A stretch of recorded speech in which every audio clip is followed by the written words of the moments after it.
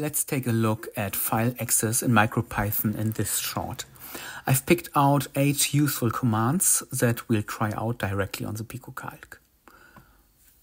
Here you can see each command we will try out. First of all, type the import os command to load the os module.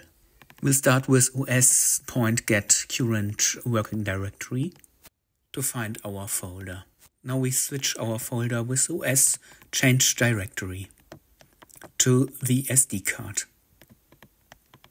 To list the contents of a folder, we use os.list directory. The output is Python, typically shown all in one row. Now we create a new folder on the PicoCalc with os.mk directory path and name. Now we look into the new folder with the change directory command, and it's empty. Now we create some test files.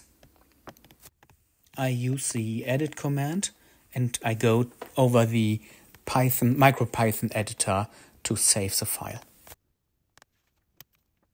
Now we have 3 files, and if you want to rename a file, use os rename old name and new name.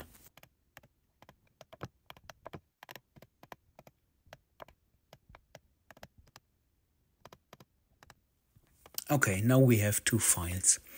To delete a folder, use os remove directory rm directory path and name. In theory, here in my example, it doesn't work.